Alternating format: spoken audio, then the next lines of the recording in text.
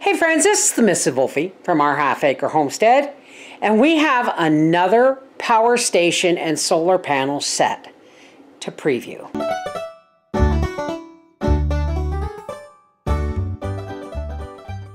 Now the folks at Blue Eddy saw our other preview, the other preview of the other power station and solar panels, and they reached out to me. And you're going to get two videos here. You're going to get an unboxing and going over what we've got here. And then of course, I'm going to show you how I charge it up from the plug, charge it up from the sun, and I'm going to run my two lights and my little fan once it's fully charged. I'm going to repeat the process. The only difference between this one and the other one we have is a 1,000-watt system, and this is an 800-watt system. So I can't expect them to do exactly the same, but you know what? I'm going to give it all its fair shakes, okay? Nicely packaged, that's for sure. Oh my God, that's heavy. Now here it says it is a 716-watt, 22.4 VDC, 32 AH.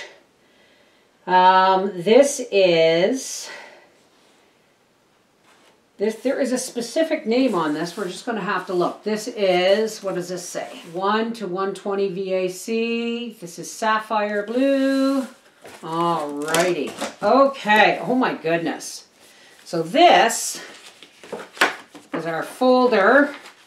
Warning, keep power station out of direct sunlight. I had no idea. You know what? I'm going to put, I might tape that right to the power station. This is the EB705. This is the EB70S 716-watt portable power station. Thank you, Penn Smith, for the gel. It actually really helped on my knees when I went to bed last night. All right, so here is our car charger. I do believe, okay, we're going to look at these. This is the plug, and here is the inverter. So we have the same setup, and I'm really glad they actually have their name on all the parts so I don't mix them up with the other one. So this is to plug in this to the power station, and I have no idea what this is for. I really don't. I'll have to ask Howie about that. And this is for the car charger. So this must be for the solar panels. I don't know how straight. This must be a direct connection. I don't know. We'll have to have another look at that. All right. All right. And of course, read the directions. My goodness. Ooh, nice sturdy garbage bag there. Oh, we got another box. Ow, my toe. That hit my toe. All right. Oh! Oh my God. Oh my God, that's heavy. All right. Is there anything else that we need? Okay.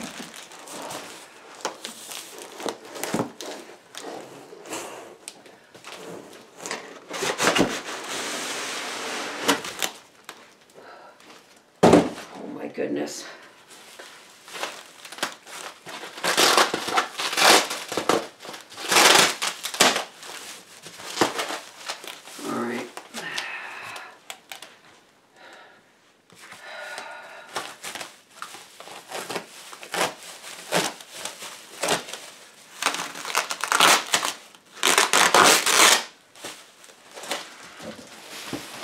Okay, again, it seems, okay, here is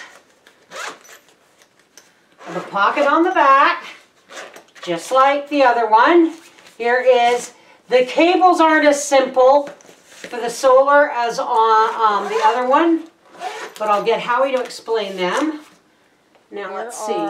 The solar panels, I've just got them standing up on their own because I have them upside down, but they have the feet on them. They have feet on them so that you can stand them up and tilt them back to get full access to the sun. All right, so this says wireless charging output. So if you have wireless, something like a wireless phone, you can charge it there. This has, of course, the light. This is, oh my goodness, the light works. There's a flashing light on and off. Oh my goodness, we are at 80% already. So here's a port for 12 volt. Again, we have phone ports, USB ports, and 3-prong plug and 2-prong plug. And there is our inputs. So yeah, so far so good. When Howie gets home, I'm going to have him plug this in and show you the wiring components. But so far, this looks awesome. Then we're going to plug it in to charge from the outlet like we did before, and then I'm going to run some tests on it. Woot. Okay, folks, our Blue Eddy wireless charging.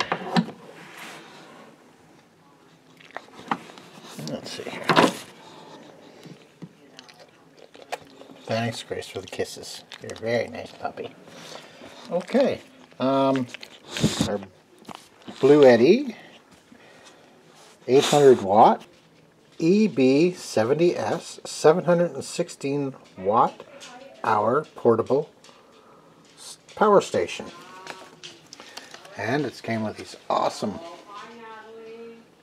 solar panels, which we'll show you after on how to charge with the solar panels.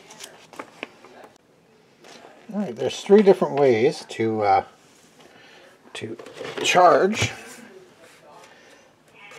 your power station, and one is with the AC, and you plug in to the front, you plug it in, and then you'll plug in just like with any other appliance. You plug that in there and then plug it into the wall, and that will charge. We also have 12 volt, so you could when you're traveling down the road and you want to charge it, you could plug it into here just like the other one, and then plug this into the cigarette lighter or charging. They have them in vehicles still. Not necessarily a cigarette lighter, but a charging port. And also with this is the connections for the solar panels.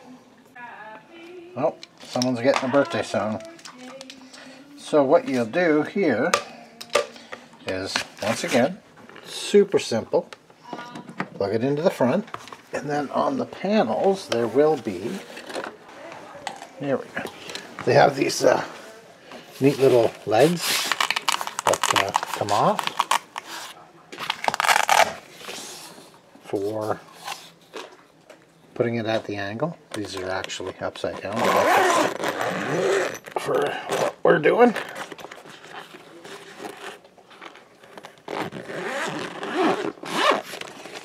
And the cables come out. Nice long cables. And you cannot plug them in wrong because they have a female and a male. Female and a male. And they just click together. Super simple. Really cool. And they charge up pretty quick. And in the booklet it says 4 to 5 hours. No, it actually has a cigarette lighter port. Okay, so we plugged it into the wall, and our charging unit, you can hear it running, the little fan. And over here, let's see, right now the input is 191 watts coming in. You can see it's charging. Great. Okay, let's see what happens when I turn off our big mega fan here. Oops.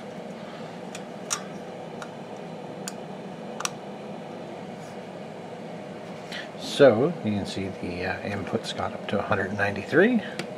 It doesn't stay on, and that's a feature that it has, that it's not going to wear it down. So the input and the output is off.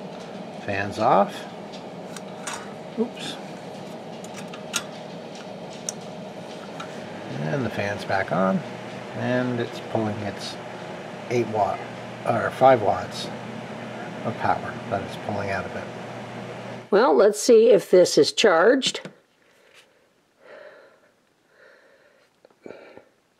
That is 100% charged.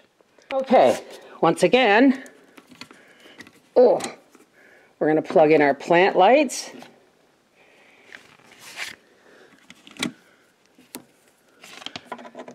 Just like that.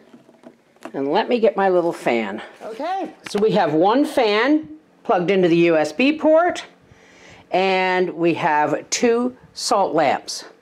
It is, I don't know what time it is, I believe, let me look at the clock. It is 1 o'clock in the afternoon. Let's see how long this goes.